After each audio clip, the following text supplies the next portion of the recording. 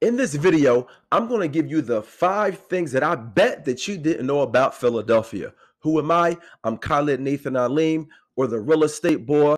I'm a licensed real estate agent in Pennsylvania, New Jersey, and Delaware. Now, if you find value in my video, please give me the thumbs up and don't forget to smash the like button, and please subscribe to my channel so that the next time I drop a video, you'll be notified. Now let's get back to the 5 things that I bet that you didn't know about Philly. Number one is that, did you know that you can reach a quarter of the entire US population within 5 hours of driving distance? That makes Philadelphia one of the prime locations in the US. Now, Philadelphia isn't famous for its parks, but Philadelphia actually has the largest municipal run park system in the nation, Fairmount Park. It sprawls over 2,000 acres. Number three, Philadelphia is the home of the first. Now, everybody knows that Philadelphia is the first U.S. capital, but did you also know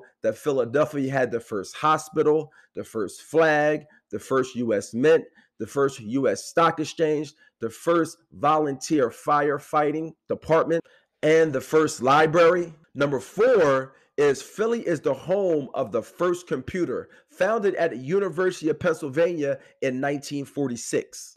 And number five is a little known fact about Philadelphia is that Reading Terminal has been open since 1893, and it's actually the longest running farmers market in the US.